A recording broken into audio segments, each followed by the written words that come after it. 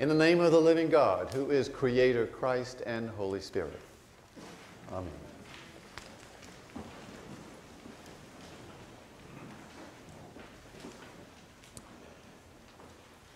August the 6th is the Feast of the Transfiguration. That's why we heard that story.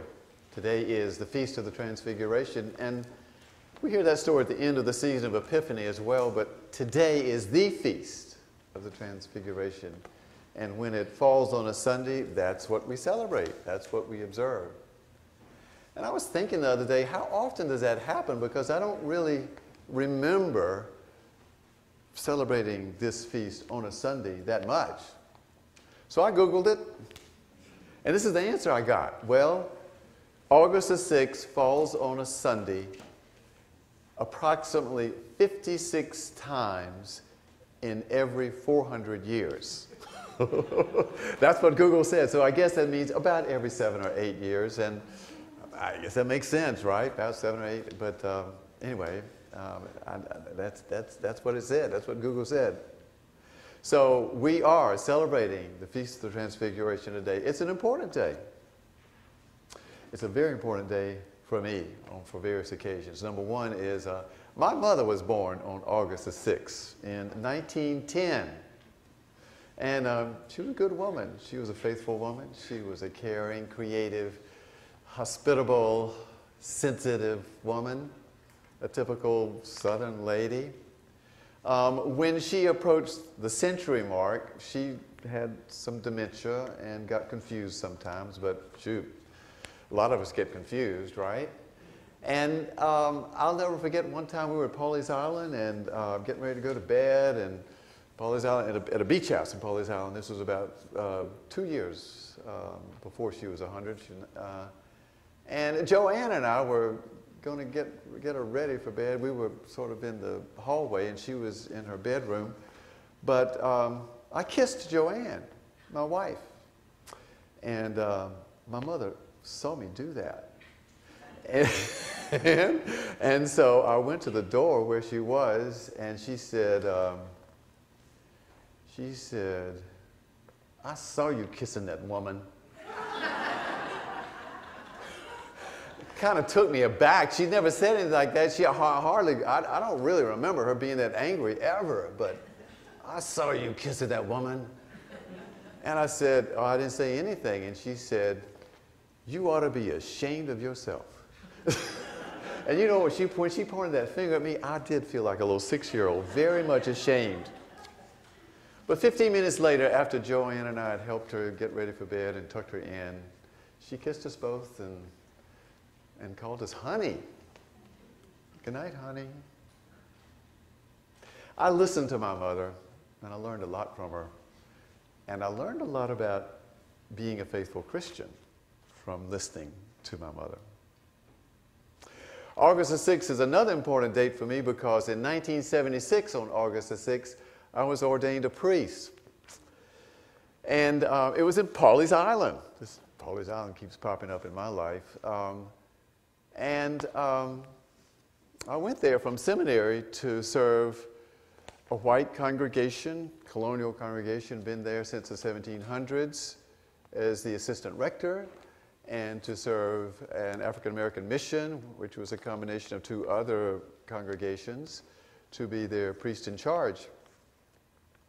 And I will certainly never forget that day on August the 6th, 1976, when those 2 congregations came together and the gospel choir from Holy Cross Faith Memorial, before I was ordained, just before I was ordained, sang, I want Jesus to walk with me. I want Jesus to walk with me all along my pilgrim journey. I want Jesus to walk with me. Well, I listened to that choir too. And I'll never forget that moment because as I listened to them sing, I got goosebumps, and I get them now because I thought, My goodness, that is exactly what I'm trying to do. That's what I want to do. And ever since that moment, this whole thing about journey, the path, the way, of course, it's all in Scripture and it's all in the way we talk about it, but those images are critical to my being a Christian, walking with Jesus. And guess what? There's one more story. Today, August the 6th, 2017, I'm right here. But I used to be at the Church of the Epiphany. That's what I almost said as I stood up here. I almost said, welcome to the Church of the Epiphany. I'm not there anymore. It's St. James in Warrenton, thank goodness. But today is the first Sunday for the new rector at the Church of the Epiphany in downtown Washington. Today, they're celebrating the Feast of the Transfiguration. Yet another chapter, a new beginning for that congregation. And you know what? That congregation, which I served for 21 years, is a group of people, a very diverse congregation, extremely, crazily diverse. That group is another group of people that I listen to, and I learn so much. Just like when I listen to you, my faith is strengthened, and I learn so much. Enough about me. This is about us. This is about you. This is what we're celebrating as a faith community, the Feast of the Transfiguration, the story which you just heard. It's a story that's in the Synoptic Gospels, Matthew, Mark, and Luke. Peter referred to it in that second reading. And, of course, the first reading talked about Moses, talked about Elijah, talked about, what we hear here. It's an important event. Why is it so important?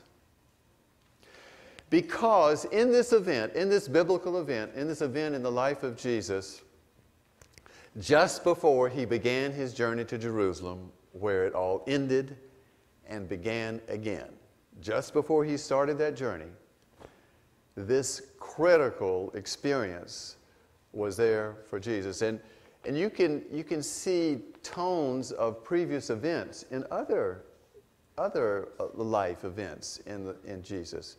I mean, what about the mountain? How many things have happened on the mountain? The Sermon on the Mount and Moses going up Mount Sinai. What about the clouds? We've talked about clouds before, the presence of the holy. What about people standing with Jesus? What about those words? Listen, this is my son, my beloved, with whom I'm well pleased. Listen to him. That was said at the beginning, at Jesus' baptism, at the beginning of his ministry. So here it is, sort of one more time. Let's have one more time around the track, and remind everybody about who Jesus is. The Son of God. Somebody to listen to.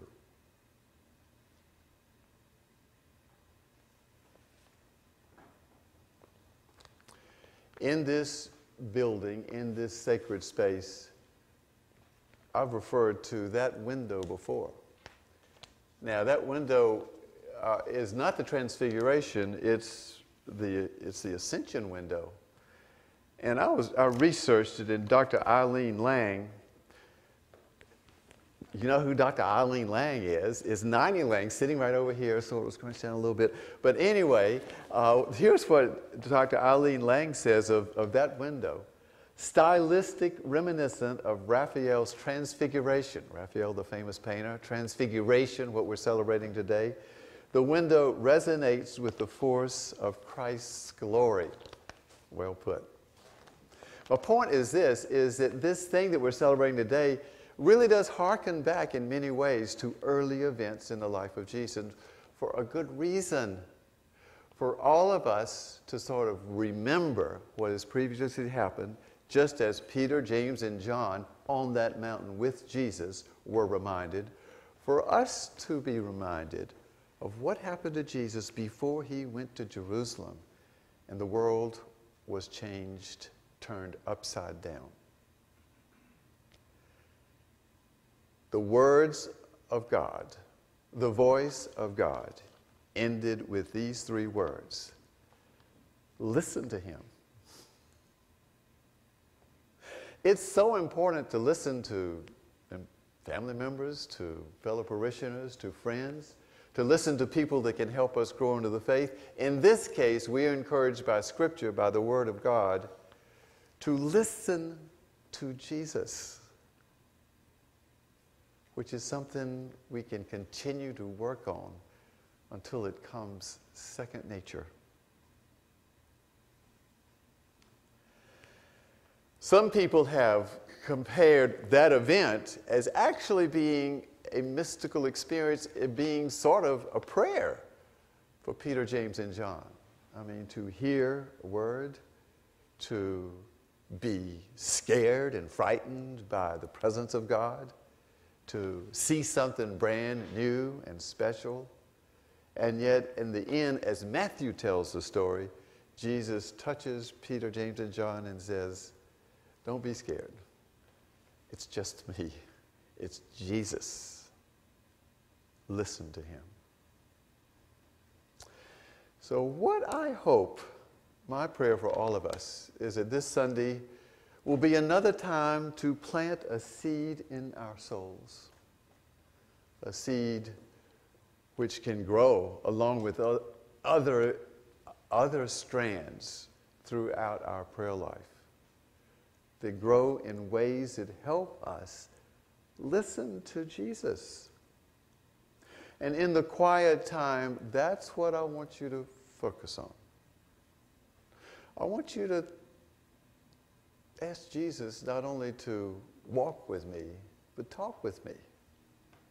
I want you to consider what would it be like to listen more deeply and closely to the voice of Jesus in your lives, and what difference would it make? I'm going to ask us to be silent for 2 minutes, manageable 2 minutes, and in some way at least put yourself in the holy presence of this place and know that God is here. And maybe also say, Jesus, I want you to talk with me. I want you to walk with me, and I want you to talk with me. Help me get to that place where I can listen.